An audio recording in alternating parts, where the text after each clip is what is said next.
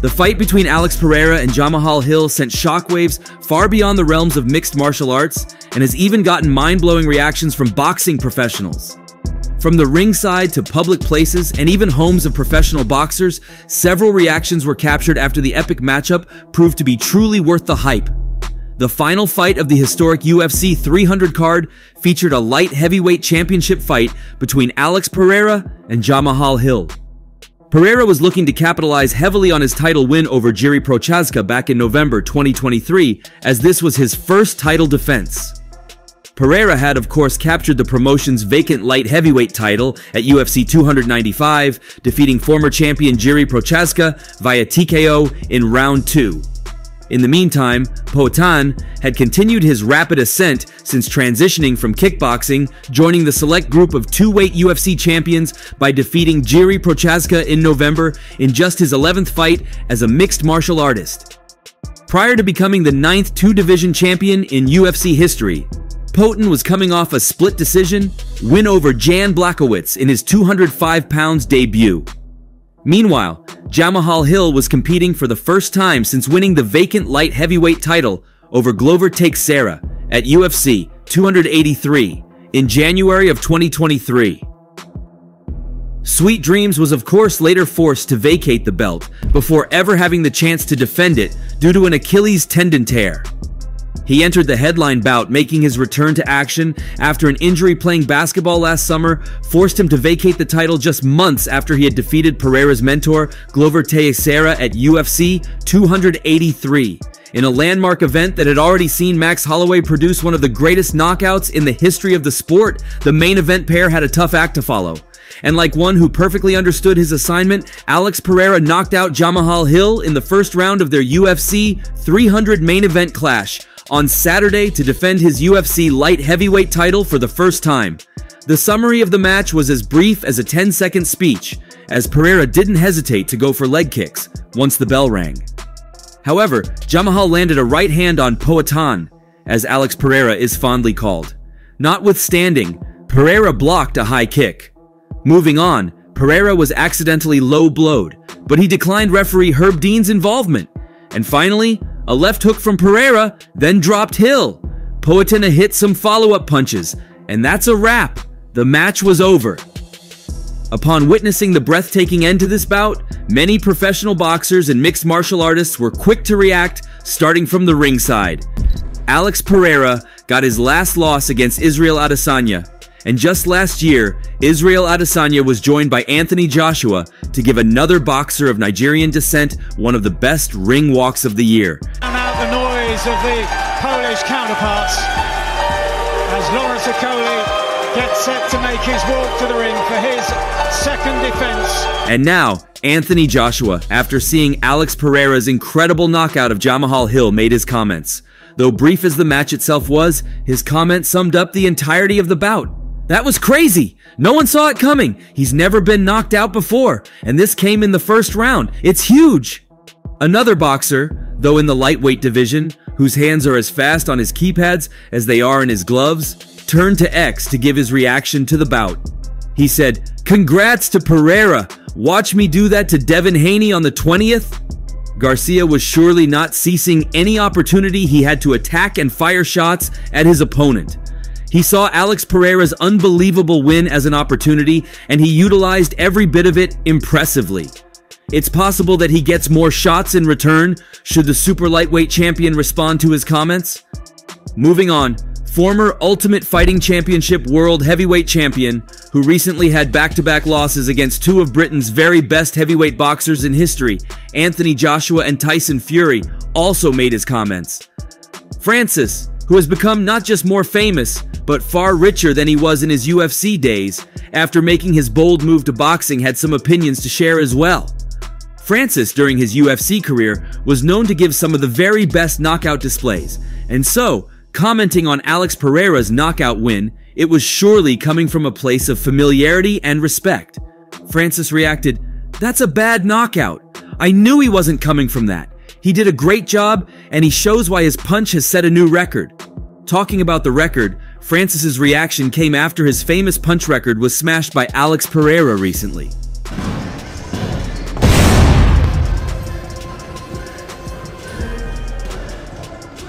Let's see if you can do better. Alex Pereira did not just beat, but obliterated Francis's old record on the Power Cube to land the hardest punch in the world. The Power Cube is a device to measure the power of a single strike, with a padded target hooked up to a computer and data delivered in real time. Francis, the former UFC heavyweight champion, who is known for his freakish strength and knockout ability, had a go on the machine back in 2018. He scored 129.161 units of power, and at the time, Dana White said, his punches are equivalent to 96 horsepower. That's equal to getting hit by a Ford Escort going as fast as it can. And it's more powerful than a 12-pound sledgehammer from full force overhead. Holy stuff! However, another UFC fighter, Joe Pyfer, then went on to beat Francis's score with a blow that registered at 170,218 units. But recently, Pereira, the light heavyweight champion, who is also known for his concussive ability in the cage, has surpassed that. Footage has emerged of Potan thudding the Power Cube with a solid right hand and reaching a score of 191,796. Oh my gosh! Bro! Hello. Alex Pereira destroyed Francis Ngannou's punch record.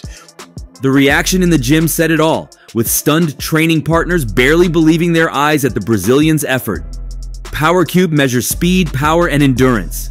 The impact power that Francis and Pereira scored combines power, measured in watts, with energy, measured in joules, to form a single concise metric that accurately reflects a combat athlete's striking power, according to the company's website. Speed is measured by timing the gap between a strike and the on-screen trigger, prompting it an endurance over a high volume of strikes. The Power Cube Go is a portable device and retails to gyms and athletes at 2,158.80 pounds. Popular commentator Joe Rogan also had his comments to give immediately after the fight. In time past, after offering some intriguing analysis on the title fight, it was clear that Joe Rogan's favorite was the challenger. Rogan had UFC Hall of Famer Daniel Cormier as a guest on an episode of the JRE MMA show. During the show, Rogan told his guest that he believed Pereira would be in for a tough task against Sweet Dreams. I think Jamahal Hill a real challenge for him, Rogan said. Jamahal's a sniper, man. He finds chins, he's clever, dude. Cormier went on to tell Rogan about a recent video where Hill claimed he'd knocked Pereira out standing. Joe wasn't dismissive of that possible outcome. Jamahal's got some nasty hands, man, Rogan said. He really does have some nasty hands. Rogan admitted that Hill's opposition up to that point hadn't matched that of Pereira's. With that said, Rogan believed Jamahal had the skills to get the job done. You know, I have never seen him fight anybody of that caliber yet, but I think he's capable, Rogan said. What he did to Glover was very impressive. Just beat him up. I mean, when you think how Jiri struggled with Glover, and then Jamahal Hill just pieced him up. Oh my god, and it was clever. It was smooth. On another show, Joe Rogan became Hill's advocate, as he claimed Jamahal Hill doesn't get enough credit. On his show, he said, Jamahal Hill is freaking dangerous, Rogan said on one of the episodes of the JRE show podcast. Watch the fight with Glover. He pieced Glover up, and Glover is freaking good to piece him up like that on the feet. People underestimate Hill for some strange reason, and I don't understand it. I've heard people talk about his power. Watch that Johnny Walker fight. He hit him in the forehead like he got hit by a sniper. He's good. He's freaking dangerous. Jamahal's a one-punch knockout striker at light heavyweight for sure. He's a big, tall dude, and he knows movement. He's freaking dangerous, man. A lot of people are picking Pereira to run him over, which I think is interesting. I'm not sure about that. I think this is going to be a great fight. Also, Joe Rogan went as far as going all out to raise concerns of Jamahal Hill's fitness to show how much he rooted for the challenger. While the 32-year-old insisted he's recovered and in peak condition ahead of the biggest fight of his MMA career, it was Rogan, who had previously admitted he hated one of the most anticipated fights at UFC 300, that had concerns over the American's Achilles, and claims it would suck if he wasn't completely fit. God damn, it would suck if he came in at 70% and not 100, he said on his podcast, because the thing is, there's got to be a lot of pressure to be on UFC 300. And you might be like, I can do it. I don't know. I'm hoping it's 100%. And I would imagine that he's an elite UFC World Championship caliber athlete that he would have. I just don't want Jamahal to be compromised in any way. It's such a big fight. The UFC commentator, who will be calling the action at UFC 300, also believed Hill was still the UFC light heavyweight champion.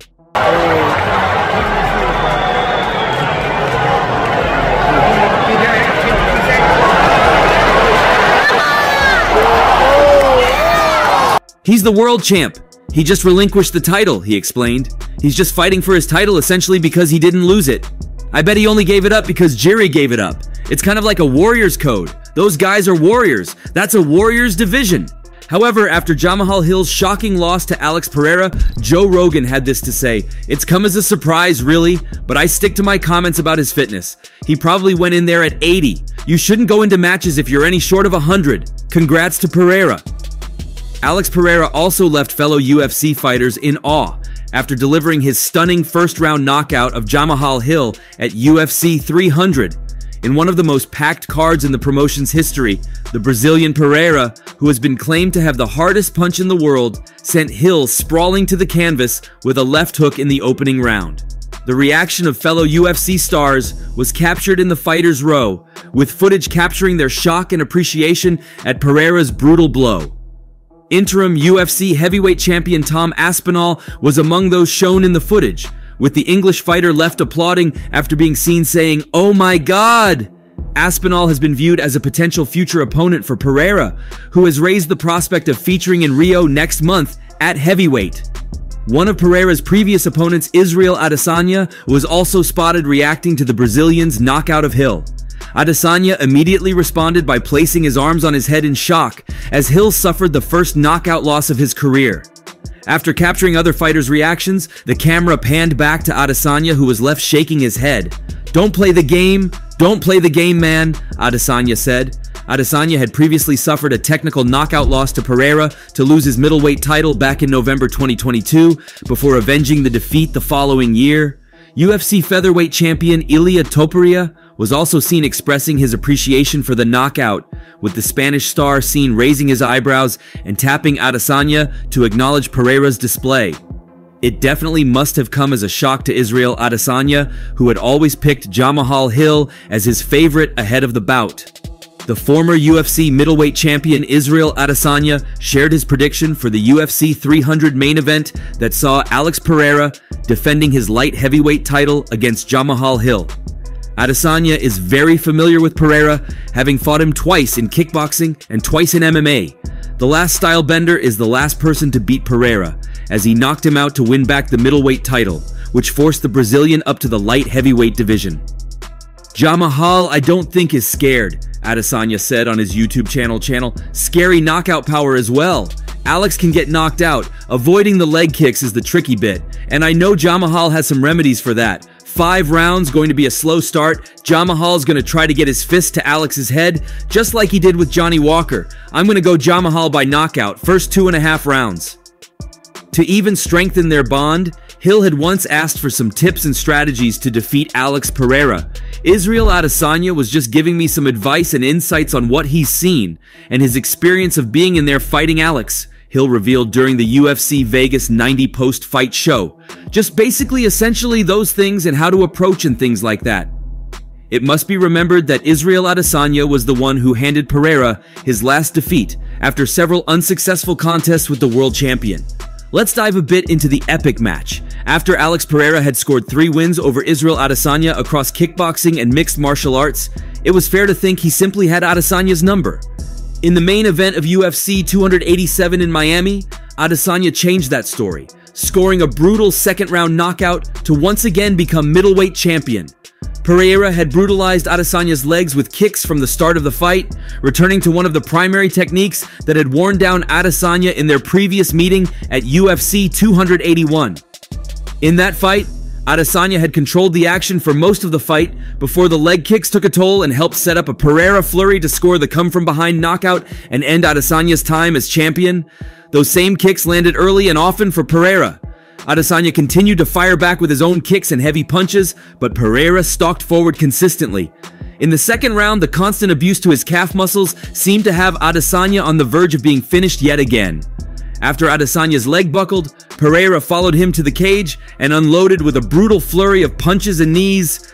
Pereira did not remain defensively responsible during the attempt at a fight-ending flurry, and Adesanya quickly shifted from covering up to unloading a massive right-hand counter. That shot sent Pereira stumbling, and another right hand put him down. A follow-up shot on the ground landed for Adesanya, bringing the fight to a close at the 4.21 mark of round 2. Prior to their UFC 281 meeting, Pereira and Adesanya had fought twice in the kickboxing ring. In the first meeting, Pereira took a close and somewhat controversial decision. The kickboxing rematch ended much more decisively, with Pereira putting Adesanya to sleep in the third round. Just over 7 years after they first battled, Adesanya finally got the better of Pereira, and he was overjoyed with the result. He said, "I hope all of you can feel how F-King happy I am just once in your life," Adesanya said after the fight. "But guess what? You will never feel this level of happiness if you don't go for something in your own life. When they knock you down, when they try and shit on you, when they talk shit about you, and they try and put their foot on your neck, if you stay down, you will never get that resolve. Fortify your mind and feel this level of happiness one time in your life." I'm blessed to be able to feel this shit again and again and again and again and again. They say revenge is sweet. If you know me, you know I got a sweet tooth. This is freaking sweet. UFC 300 was magnificent in all aspects, and the matches disappointed no one, with most of the fighters participating in what was really their biggest ever match. Alex Pereira's Powhatan nickname translates to stone hands, but his stone-cold demeanor is most terrifying. Pereira, unbothered by the power Jamahal Hill possessed, knocked out the challenger in one round to cap off an all-time memorable UFC 300 card on Saturday. The UFC light heavyweight division has struggled with consistency since Jon Jones vacated the title in August 2020. Multiple vacancies and a boring draw prevented the weight class from moving forward. After knocking out Hill and Jiri Prochazka successively, Pereira is poised to carry the division into the future. The finishing sequence will be fondly remembered. Referee Herb Dean called for a timeout after Hill kicked Pereira in the groin. Pereira, without ever taking his eyes off his prey, nudged the referee back with his hand. Moments later, the laser-focused champion landed a left uppercut that rolled Hill's eyes back. Pereira measured his distance and rained down ground and pound to render Hill unconscious. Pereira's second light heavyweight title fight was also the second faster stoppage of his mixed martial arts career, topped only by a 2022 knockout of Sean Strickland at middleweight. Pereira vs. Hill was originally targeted for UFC 301 in the champion's home nation of Brazil. Pereira doubled down on his desire to make the quick turnaround to fight again on the May 4th pay-per-view in Rio de Janeiro. Interestingly, Pereira said he wanted the short-notice fight to take place at heavyweight. "I want to keep defending this belt," Pereira said through an interpreter during his post-fight interview at the T-Mobile Arena in Las Vegas. "I talked a lot about fighting in Brazil. I won this fight. I'm not hurt. Nothing happened. I know there needs to be a lot of promotion behind a fight, but I want to fight at heavyweight." Multiple story threads were at play on Saturday night. Pereira, despite rejecting the narrative, completed a revenge arch in the name of his mentor, Glover Teixeira. Hill and Prochazka defeated Teixeira in consecutive UFC title fights, leading to his retirement. Pereira's first two light heavyweight title fights ended in KO victories over the same two men who beat his close friend. There was also a matter of lineage. Prochazka and Hill had claims to the championship after vacating it due to injury. By defeating both men back-to-back, Pereira crushed any doubt about being the best light heavyweight in the promotion. Pereira's quick success in MMA is remarkable. He won UFC titles in 2 weight classes by his 11th professional fight and has defeated 5 UFC champions in octagon appearances. A uniquely decorated striker, Pereira is the only man to win multiple weight class titles in both Glory Kickboxing and UFC. Plus, women's strawweight champion Zhang Weili retained her title with a decision over Yan Xiaonan. That fight saw some dramatic swings as Zhang appeared to finish Yan twice in the first 2 rounds, only for Yan to rally in the middle rounds and give the champ all she could handle. But the highlight of the night had to be Max Holloway. Blessed, battered former lightweight title challenger Justin Gaethje over 5 rounds before delivering a brutal knockout that left Gaethje out cold with 1 second left on the clock. The former featherweight king hopes to get a shot at either the featherweight or lightweight titles next. After UFC CEO Dana White promised to bump up the performance bonuses from $50,000 to $300,000 at Thursday's press conference, fighters went all out to capture the extra money. And that's all for now. Don't forget to like this video and subscribe to this YouTube channel. Until next time, peace out.